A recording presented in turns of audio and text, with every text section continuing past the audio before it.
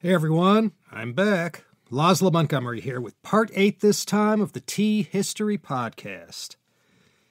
In the Song Dynasty, tea had established itself as a component of the Kaiman Qijian Shi, the 7 necessities of daily living in China. The original 6 were firewood, rice, oil, salt, soy sauce, and vinegar. Back in times before the Song, if you woke up on a deserted island, you had to have those 6 things in your household. But now, in the Song, the 7th thing you couldn't do without became tea. That's how important tea had become in China. Tea houses were now commonplace in China. It started in the Tang, maybe the Sui, but the number of tea houses in China during the Song exploded. And once the tea houses proliferated as much as they did, they in turn served like a bellows to stoke the fires for the emergence of new kinds of Chinese tea culture. Every city in China had their own little take on tea. Song Dynasty tea culture drew from all these individual customs and practices from not only the palace in Kaifeng, but also these individual tea cultures that developed in the great cities along the Yangtze and in the watery worlds of Zhejiang and Jiangsu.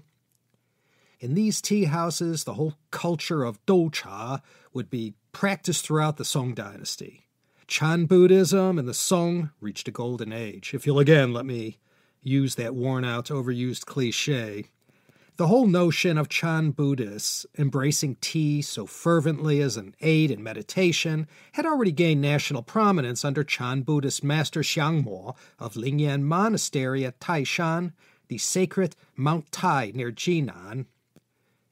He was one of the best-known Chan masters of his age. The Kaiyuan era of the Tang, this was the most splendid period of the most splendid time in the Tang Dynasty.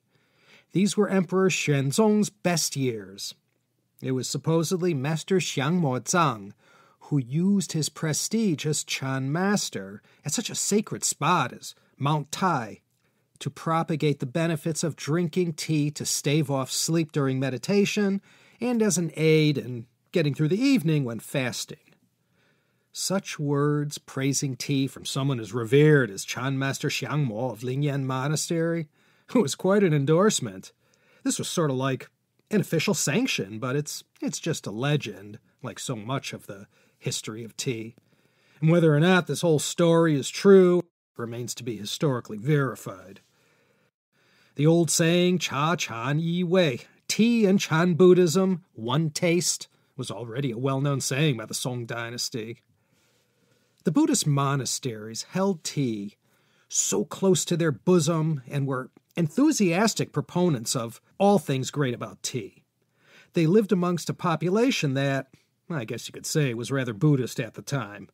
And it can't be denied that monasteries were a walking, talking PR department for the merits of drinking and savoring tea. Some might say Chinese tea culture really spiked during the time of Huizong. Again, go check out that China History Podcast 4-parter on his life, CHP episodes 132 to 135. Many high-profile luminaries of the Song who I mentioned, Cai Xiang, Cai Jing, Su Shi, and others, throughout their career, extolled the virtues of tea and wrote poems and calligraphy inspired by the taste and aromas of tea. But when it came to culture, no one during the Northern Song Dynasty was bigger than Huizong. Tea culture in the Northern Song hit a high note during the first half of Huizong's reign from 1100 to 1126. He took everything Lu Yu said, and like Cai Xiang, added his 2 cents worth. Like Lu Yu, he gave, in 20 steps, a state-of-the-art commentary on tea's history, how to grow it, the conditions you need, how to make it, assess it, grind it, and so on and so forth. Huizong's masterpiece was called the Daguan Cha Lun, the Treatise on Tea, also called the General Remarks on Tea. Huizong published this during the pleasant part of his tragic reign in 1107. One of the things about Huizong that would have been unheard of prior to his time was that he occasionally used to enjoy preparing tea for all his counselors, When they'd get together on official business or after hours, this is the kind of thing Huizong liked to do. As in all the arts of the time, this emperor loved to be looked upon as the final arbiter in what was art and what was good taste. White tea makes its debut on the tea stage around this time. Huizong had a section of his Daguan Cha Lun where he says, quote, "White tea is different from all others and deemed the finest. With wide-spreading branches and thin, shiny leaves, the trees grow wild on forested cliffs. Their product is very sparse, however, and there is nothing one can do about it. 4 or 5 families on the Myōan tea estate have some trees of this kind, but only a handful of them come to leaf, so no more than 2 or 3 bagfuls can be gathered each year. Both shoots and leaves are small. Steaming and firing them is rather difficult, for if the temperature is not exactly right, they will taste like ordinary tea. Thus, a higher order of skill is needed, and the drying must be carefully done. If everything is exactly as it should be, the product of such trees will excel all others." End quote. You see, it was during the Song that masters figured out the youngest buds would produce a unique taste as far as mildness, subtlety, and refreshing taste. Huizong, he wasn't pulling your leg. It was indeed hard to get, and because the raw material was limited, so was the supply. It's called white tea because so young are the buds used that are picked that they still have these tiny white hairs on them. I've read the white tea of the Song. It was not the same as the white tea we're familiar with in our day. That was a creation of the Qing Dynasty masters in the late 1700s and into the 1800s. In the last 10 years or so, white tea has been marketed in the U.S. in all kinds of forms by the tea and beverage industry. It's hailed for its ability to help you with weight loss, lower your blood pressure, give you healthier bones and skin, and of course, because of all the antioxidants, it also has the same cancer preventative properties as green tea. White tea, because it has the absolute minimum amount of processing involved in taking the tea leaves to the final product, retains the highest level of antioxidants. Because of the chemical EGCG mentioned in Tea History Part 2, epigallocatechin 3 gallate, researchers in Germany have produced studies showing white tea helped people lose weight. 5 white teas that you may have heard of are Silver Needle, Long Life Eyebrow, Tribute Eyebrow, White Peony, and Snowbud. I randomly checked an online tea store and saw Yinzhen Silver Needle tea going for $30 per quarter pound, so $120 per pound, all the way from Zhenghe County to your door. Zhenghe and Fuding are the 2 places most famous for that northern Fujian white tea. And with regard to the best tea bowls, Huizong was always chasing the thinnest, most delicate bowls. In his Daguan Cha Lun, he said, "The best kinds of tea bowls are very dark blue, almost black. They should be relatively deep so that the surface of the liquid will attain a milky color, and also wide to allow for whipping with a bamboo whisk." End quote. And as for the whisk, Huizong explains, quote, "This should be made of flexible bamboo. The handle should be heavy, the brush like slivers, light, their tips sharp as swords. Then, when the whisk is used, there are not likely to be too many troubles." End quote. Emperor Huizong, everybody. He didn't get to drink too much tribute tea in his last years. Teas scented from flowers were another Song innovation. For the first time, teas scented with jasmine, rose, osmanthus started showing up. Osmanthus is known as gui hua cha in Mandarin. And today it's one of the great health drinks in the American tea industry. The government didn't only muscle in on the tea and horse trade. Tea had become important and sophisticated enough whereby the government, in all its wisdom, decided a system needed to be created to standardize the grading and quality of teas produced in the market. Not surprisingly, the most sought-after teas in the Song Dynasty were the ones whose leaves came from trees or bushes growing in the shadows of China's most sacred and illustrious mountains. The Luyu of Japan lived during this time of the Song.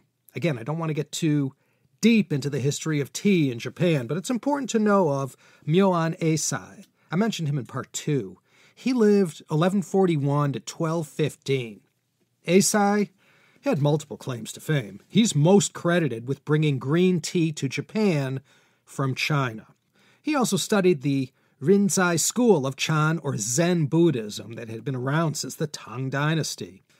It wasn't one of the larger sects in China, but it sure caught on big in Japan. Eisai, he made his first trip to China in 1168, a Buddhist pilgrimage, of course. And he stayed in China for 23 years and returned to Japan, not only with Chan Buddhist scriptures, but tea seeds and the latest tea cultivation know-how.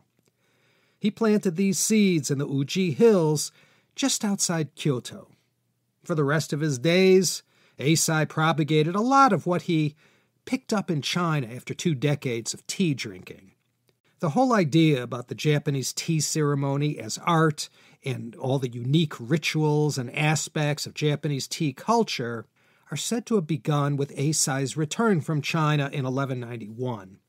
The Heian era had just ended, and this was the Kamakura period, 1 year before Minamoto no Yoritomo, a name no less great in Japanese history as Tang Taizong is to China. Let me read a poem by the Japanese Buddhist monk Myōe. It's called The 10 Virtues of Tea, and shines a light on what tea, by the song, meant in Japan society. Myōe's 10 are, quote, tea has the blessing of all deities. Tea promotes filial piety. Tea drives away evil spirits. Tea banishes drowsiness. Tea keeps the 5 internal organs in harmony. Tea wards off disease. Tea strengthens friendship. Tea disciplines body and mind. Tea destroys the passions. Tea grants a peaceful death. End quote. I'm sure it sounded better in Japanese. Let's finish off with Wulong tea. Between now and the end of this series, I'll try and give you a nice general overview of all the main teas. If you like tea and just want to learn a little more to expand your awareness, I hope this show offers you something useful. The list is very long of tea experts who write blogs, books, run tea shops, online stores. Some have YouTube channels and Facebook and Twitter accounts. You could really learn a lot fast and get right on it. So let's look at Wulong. I heard 3 banal versions of how this tea got its name. Wu means black. Long means dragon. This tea is so good it's in a class by itself. Of the 5 categories of tea, white, green, yellow, red, and pu'er, a 6th one had to be added for Wulong. It wasn't green, and it wasn't red or pu'er. Nowadays, black tea and pu'er tea are used interchangeably, but Wulong, it was somewhere in between. And that spectrum of how oxidized the tea masters allowed the leaf to get varied anywhere from 10% to 85%. So the tea masters in all the great Wulong growing tea gardens in Fujian, Guangdong, and Taiwan have all kinds of ways to work their leaves to give their tea its unique everything. In the beginning, there was Beiyuan tea from Fujian. This was brick tea from the Tang that became one of the earliest yucha, or imperial tribute teas for the emperor. Huizong himself mentioned Beiyuan tea as superior in his treatise, the Daguan Cha Lun. This Beiyuan tea was made into tea cakes called Longfeng Tuan Cha, Dragon Phoenix Tea Cake. These weren't bricks, they were cakes that might fit into the palm of your hand. Again, with a nice ornamental wrapper. This is one of the calling cards of Song Dynasty tea culture. When tea bricks sort of became passé, the good people there in Beiyuan needed to come up with an encore to their once famous product, Longfeng Tuan Cha. They came up with this new kind of partially oxidized tea that, although processed in a laborious fashion requiring a few extra steps, yielded a particular flavor as yet never tasted.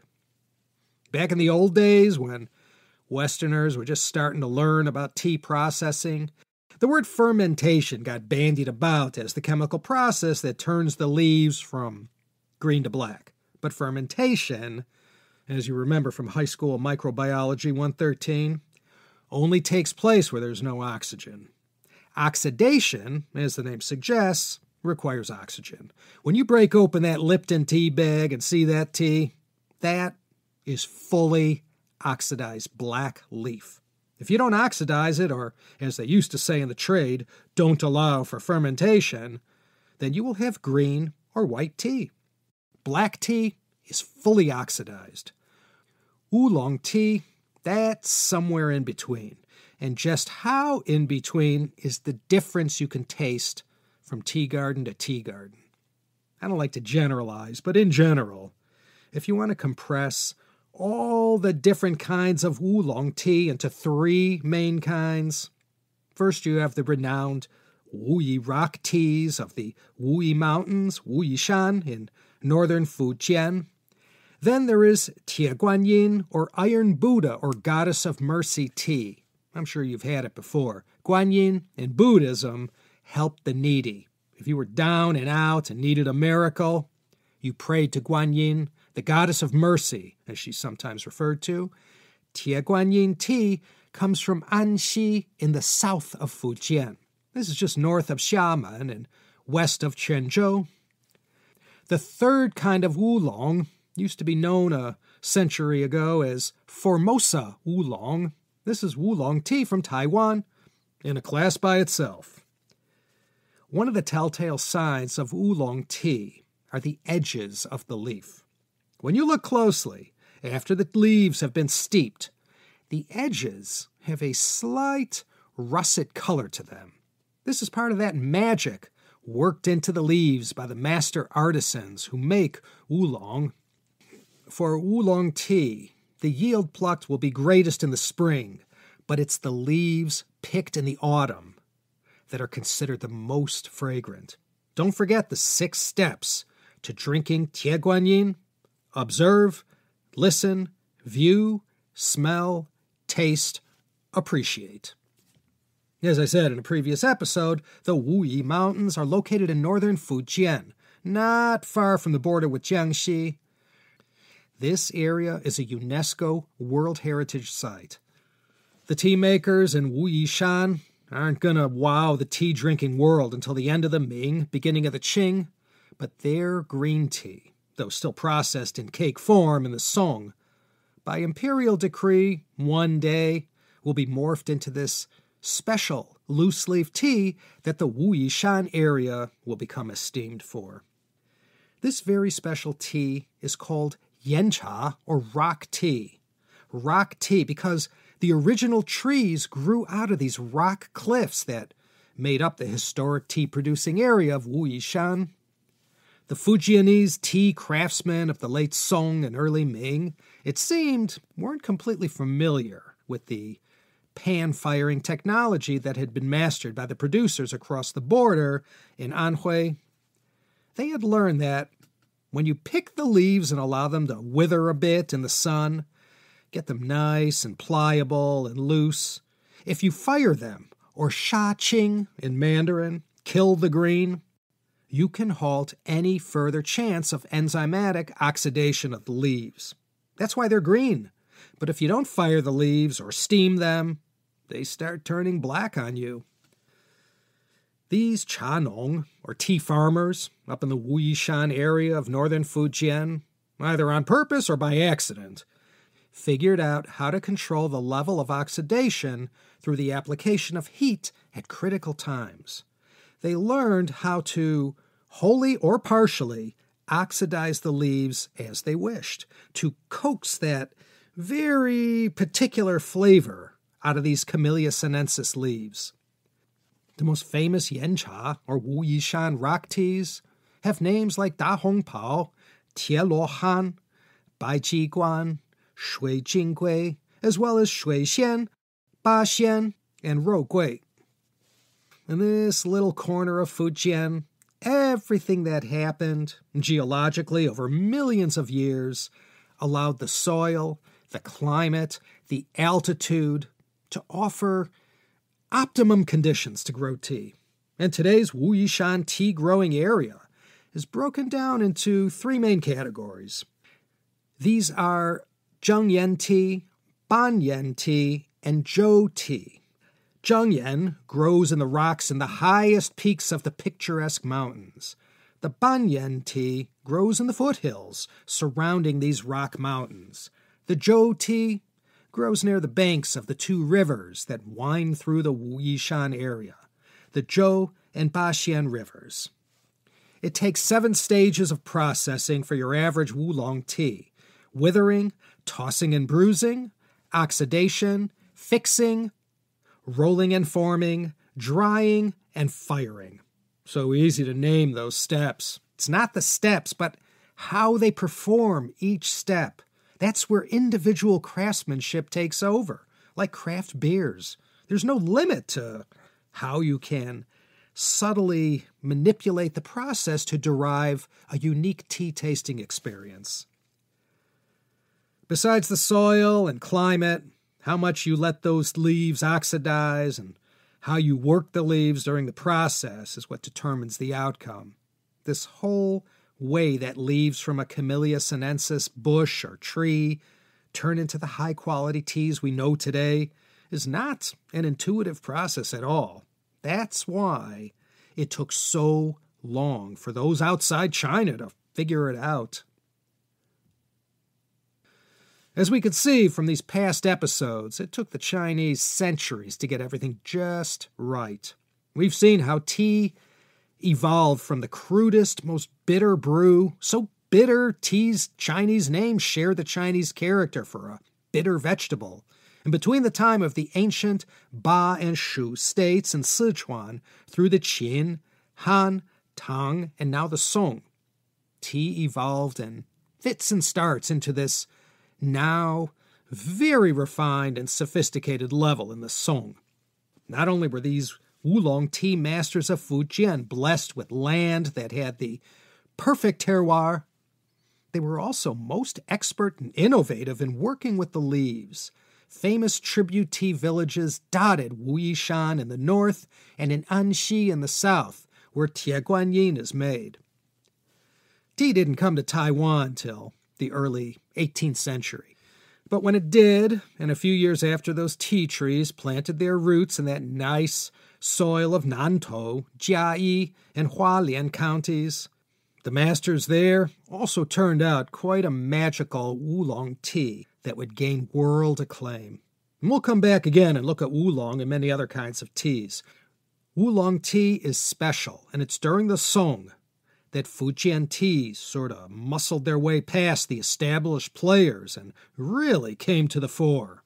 Nowadays, especially in the health products industry, Wulong tea is often touted as an aid to weight loss and a remedy for a number of afflictions or maladies. In the Ming and afterwards, it seems all that mattered was Fujian province. In the next episode, the Ming Dynasty founder Zhu Yuanzhang is going to make an imperial edict that says henceforth tea should be packed in a loose leaf form and not into these brick shapes anymore. You'd think with everything we know today about tea that this idea should have come a lot sooner. Alas, the whole notion of loose tea like we know and love it today only began with the Ming Dynasty, the second to the last Chinese imperial dynasty going back to the Qin. And that's what we'll look at next time. For now, this is Laszlo Montgomery signing off from LA in El Estado Dorado. I hope you'll find it in your heart to do the right thing and consider joining me next time for another delicious episode of the Tea History Podcast.